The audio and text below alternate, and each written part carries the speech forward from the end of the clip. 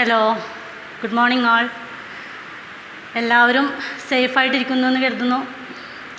പിന്നെ ആർക്കും ക്ലാസ്സിലൊന്നും വരാനും ഫ്രണ്ട്സിനൊന്നും കാണാനും പറ്റാത്തതിൻ്റെ ഒരു ബുദ്ധിമുട്ടുണ്ടാവും അല്ലേ?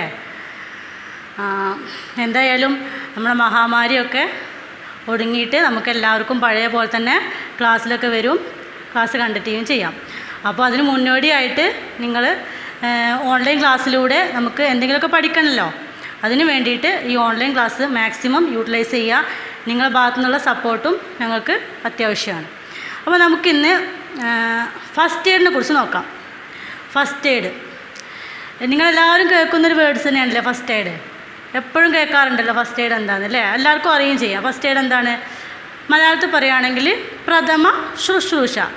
അതായത് നമ്മൾ എന്തെങ്കിലും ഒരു എമർജൻസി കണ്ടീഷൻസ്, എമർജൻസി സിറ്റുവേഷൻസ് വരുന്ന സമയങ്ങളിൽ നമ്മൾ ഏറ്റവും ഏറ്റവുമായിട്ട് ഫസ്റ്റായിട്ട് കൊടുക്കുന്ന ട്രീറ്റ്മെൻറ്റിനെയാണ് നമ്മൾ എന്ത് പറയുന്നത്? ഫസ്റ്റ് എയ്ഡ് എന്ന് പറയുന്നത് അല്ലേ? അപ്പോൾ ഫസ്റ്റ് എയ്ഡ് കൊടുക്കുന്നതിനുള്ള എമർജൻസി സിറ്റുവേഷൻസ് ഏതൊക്കെയായിരിക്കാം? നിങ്ങൾക്ക് എൻ്റെ മനസ്സിൽ ഇപ്പോൾ ഇങ്ങനെ ഓരോന്ന് ഓടി വരുന്നുണ്ടാവും അല്ലേ? ഏതൊക്കെ സിറ്റുവേഷൻസിലാണ് നമ്മൾ സാധാരണ ഫസ്റ്റ് എയ്ഡ് കൊടുക്കാറുള്ളത്? എന്തെങ്കിലും ആക്സിഡൻറ്റ്സ് വരുമ്പോൾ കൊടുക്കാറുണ്ട് അല്ലേ? ആക്സിഡൻറ്റ്സ് വരുമ്പോൾ പേഷ്യൻസിന് എന്താവും? സിവിയർ ബ്ലീഡിങ് ഉണ്ടാവും, ഇഞ്ചുറികൾ ഉണ്ടാവും, അങ്ങനെയുള്ള ഒരുപാട് കണ്ടീഷൻസൊക്കെ ഉണ്ടാവും. അങ്ങനെയുള്ള സമയങ്ങളിൽ നമ്മൾ ഫസ്റ്റ് എയ്ഡ് കൊടുക്കാറുണ്ട്. പിന്നെയോ ഹാർട്ട് അറ്റാക്ക് വരുമ്പോൾ കൊടുക്കാറുണ്ട് അല്ലേ? ഹാർട്ട് ബ്ലോക്ക് വരുമ്പം CPR ഒക്കെ കേട്ടിട്ടില്ലേ നിങ്ങൾ? അതൊക്കെ വരുമ്പോഴൊക്കെ നമ്മൾ ഫസ്റ്റ് എയ്ഡ് കൊടുക്കാറുണ്ട്. പിന്നെ ബേൺസ്, തീപ്പൊള്ളലേൽക്കുമ്പോൾ, ഡ്രൗണിങ്, അതായത് വെള്ളത്തിൽ പോയി കഴിഞ്ഞിട്ടുണ്ടെങ്കിൽ വെള്ളത്തിൽ നിന്ന് എടുക്കുന്ന സമയങ്ങളിൽ പേഷ്യൻ്റ് ഒരുപാട് കെയറുകൾ നമ്മൾ കൊടുക്കണം. പിന്നെ ഇലക്ട്രിക് ഷോക്ക്, പിന്നെ വേറെന്തൊക്കെയാണുള്ളത്? സ്നേക്ക് ബൈറ്റ് അല്ലേ? Snake bite, ഹെമറൈജ്, electric shock, accidents, ഇങ്ങനെയുള്ള ഒരുപാട് കണ്ടീഷൻസിന് നമ്മൾ ഫസ്റ്റ് എയ്ഡ് കൊടുക്കുന്നുണ്ട്. അപ്പം നമ്മൾ ഈ ടോപ്പിക്കിലൂടെ ഡിസ്കസ് ചെയ്യാൻ പോകുന്നത് ഈ പറഞ്ഞ കണ്ടീഷൻസൊക്കെയും അതിന് നമ്മൾ കൊടുക്കേണ്ട ഫസ്റ്റ് എയ്ഡ് ടെക്നിക്സുകളെ കുറിച്ചുമാണ് നമ്മൾ ഇതിൽ ഡിസ്കസ് ചെയ്യുന്നത്. അപ്പോൾ നമുക്ക് ഓരോന്നായിട്ട് നോക്കാം. അപ്പോൾ നമുക്ക് ക്ലാസ് തുടങ്ങാം അല്ലേ? അപ്പോൾ ഫസ്റ്റ് എയ്ഡ് എന്താണ്? ഫസ്റ്റ് എയ്ഡ് എന്താ നമുക്കറിയാം, പക്ഷേ ഫസ്റ്റ് എയ്ഡ് ഒരു ഡെഫിനിഷൻ കൊടുക്കാം നമുക്ക്. അപ്പോൾ first word, definition of first aid. First aid is the immediate treatment given to the patient or victim before medical help is available. അതായത് ഹോസ്പിറ്റലിൽ എത്തുന്നതിന് മുമ്പായിട്ട്, മെഡിക്കൽ കെയർ ആ പേഷ്യൻറ്റിന് കിട്ടുന്നതിന് മുമ്പായിട്ട് നമ്മൾ ഫസ്റ്റ് ഏറ്റവും ഏർലിയസ്റ്റ് ആയിട്ട് കൊടുക്കുന്ന കെയറിനെയാണ് നമ്മൾ എന്ത് പറയുന്നത്?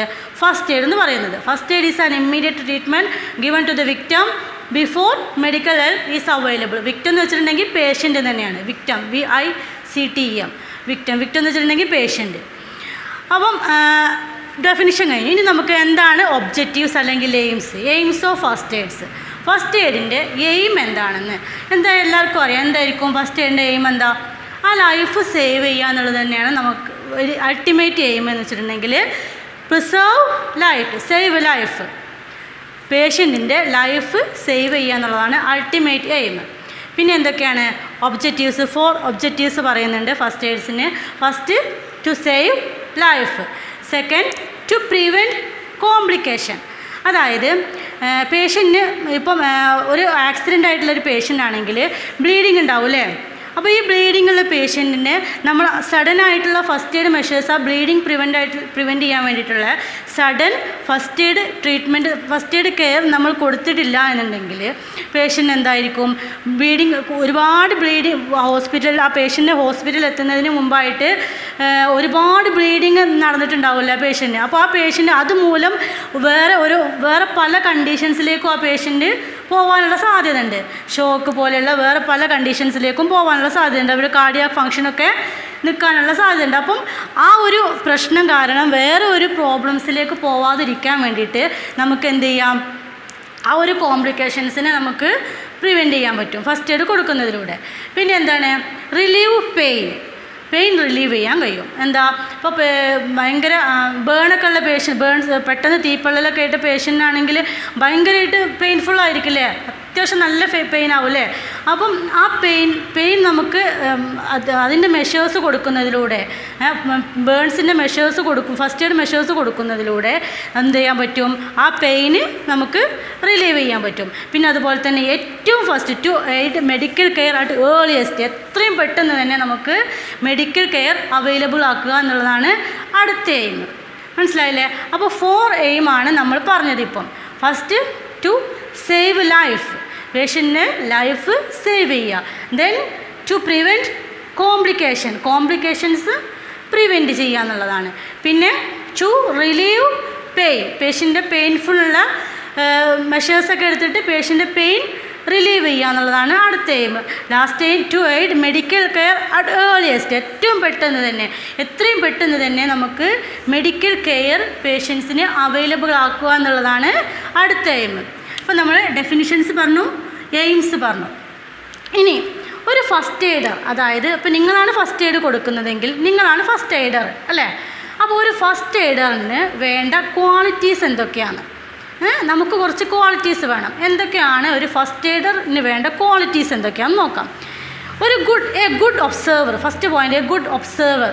അതായത് നമുക്ക് ആ ഒരു ഇവൻ്റ് ഉണ്ടായ ടൈമിൽ തന്നെ നമുക്ക് പോയിട്ട് അത് ഒബ്സർവ് ചെയ്യാൻ കഴിയണം, ആ പേഷ്യൻ്റ് എന്താണ് സംഭവിച്ചത്.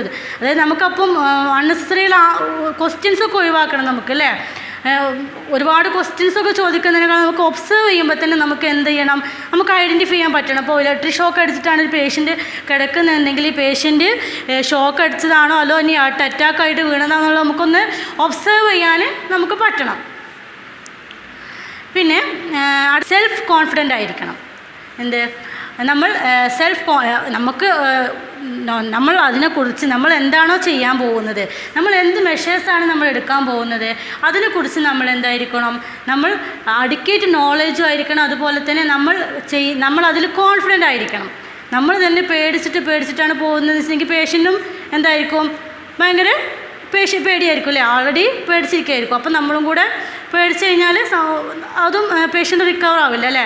അപ്പോൾ എന്ത് ചെയ്യുക, നമ്മൾ നല്ല സെൽഫ് കോൺഫിഡൻ്റ് ആയിട്ട് തന്നെ പേഷ്യൻറ്റിനെ അപ്രോച്ച് ചെയ്യുക. പിന്നെ നമ്മളൊരു ഗുഡ് ലീഡർ ആയിരിക്കണം. കാരണം എന്താ, ഒരു ഇവൻ്റ് ഉണ്ടായിട്ടുണ്ടെങ്കിൽ സ്വാഭാവികമായിട്ടും ഒരു ക്രൗഡ് ഉണ്ടാവും അല്ലേ? ആൾക്കാരൊക്കെ ഓടി വരും. പക്ഷേ ആർക്കും ഒന്നും ചെയ്യാനൊന്നും ഉള്ള ഒരു ധൈര്യം ഉണ്ടാവില്ല അല്ലേ? അപ്പം എല്ലാവരും ഇങ്ങനെ കൂടി നിൽക്കുകയുണ്ടാവുള്ളൂ, ഒരു ക്രൗഡ് ഉണ്ടാവുള്ളൂ. അപ്പോൾ ആ ക്രൗഡിനെ മെയിൻറ്റെയിൻ ചെയ്യാൻ നമുക്ക് പറ്റണം. ആ പേഷ്യൻ്റിന് അഡിക്വേറ്റായിട്ട് കെയർ കൊടുക്കുന്നതിന് ആവശ്യമായിട്ടുള്ള ഫെസിലിറ്റീസ് നമുക്ക് ഉണ്ടാക്കണമെങ്കിൽ നമ്മളൊരു അഡിക്വേറ്റ് ലീഡറായിട്ട് ആ ക്രൗഡിനെ നമുക്ക് ലീഡ് ചെയ്യാൻ പറ്റണം. പിന്നെ അതുപോലെ തന്നെ പേഷ്യൻ്റെ റിലേറ്റീവ്സോ അല്ലെങ്കിൽ അടുത്ത ആരെങ്കിലുമൊക്കെ ഉണ്ടെങ്കിൽ ഭയങ്കര ആൻഷ്യസ് ആയിരിക്കും അവർക്ക് അല്ലേ? ഭയങ്കരമായിട്ട് ടെൻഷൻ ഉണ്ടാവും. അപ്പോൾ ആ ടെൻഷനും ആൻസൈറ്റിയും ഒക്കെ നമുക്ക് റിലീവ് ചെയ്യാൻ നമുക്ക് പറ്റണം.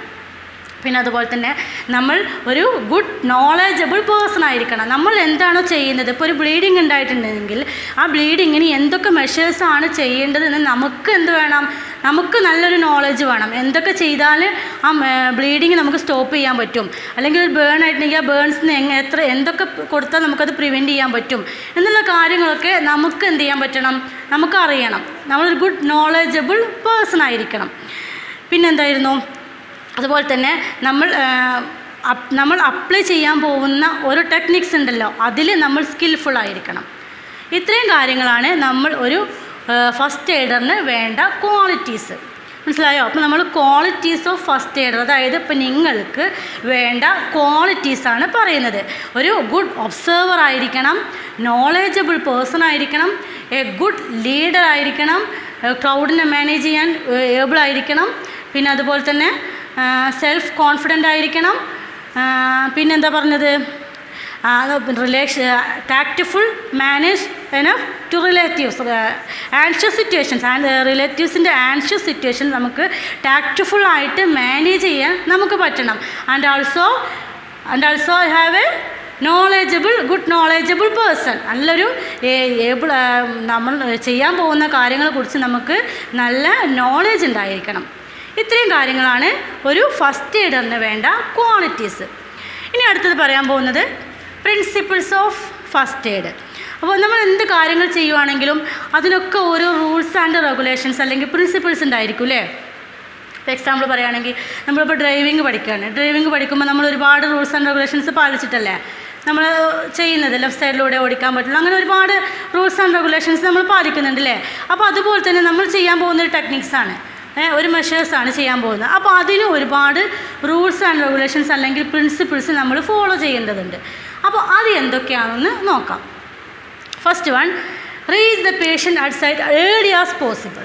പേഷ്യൻ്റ് ഇവൻ്റ് ഉണ്ടായ സൈറ്റിൽ നമ്മൾ ഏറ്റവും പെട്ടെന്ന് എത്തുക എന്നുള്ളതാണ്. അതായത് ഇപ്പോൾ നമ്മൾ ഒരു ഇവൻ്റ് ഉണ്ടായി കണ്ടു, അപ്പോൾ നമ്മൾ ആലോചിച്ച് നിൽക്കാൻ പാടില്ല, നമ്മളതിനെക്കുറിച്ചൊന്നും ചിന്തിച്ച് നിൽക്കാൻ പാടില്ല. എത്രയും പെട്ടെന്ന് ആ പേഷ്യൻ്റെ ലൈഫ് സേവ് ചെയ്യുക എന്നുള്ളതാണ് നമ്മുടെ അൾട്ടിമേറ്റ് എയിം അല്ലേ.